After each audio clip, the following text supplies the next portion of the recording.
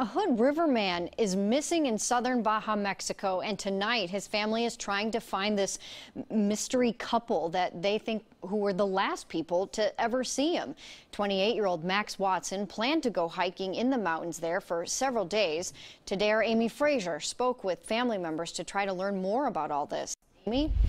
Jennifer, Max Watson has been missing in Baja for about a month. As his family continues to search for answers, they hope someone knows this mystery couple, believed to be American, seen giving him a ride on December 18th.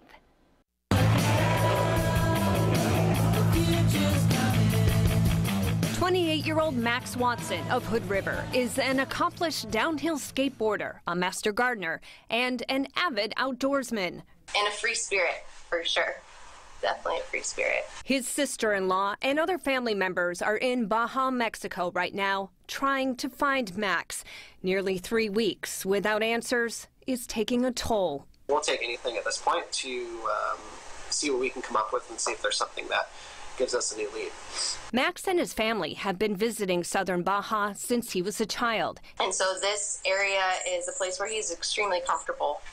It's definitely a second home to him. In mid-December, he told his family he planned to go hiking for several days in the Sierra de la Laguna Mountains near Todos Santos. He planned to be back around December 21st. Dozens of volunteers have searched by air and foot, but they still can't find Max. We're still optimistic. If anybody can survive in the mountains this long, it's Max. They did find his white van parked at a ranch not far from the trailhead. On December 18th, a rancher there saw a mystery couple in a gray or silver car give Max a ride. If they can find the couple, believed to be American, maybe they can help point searchers in the right direction. We assume that the story hasn't reached them, and they don't know that this awesome kid that they met in the mountains is missing. And we just so desperately want to bring him home that we need their help.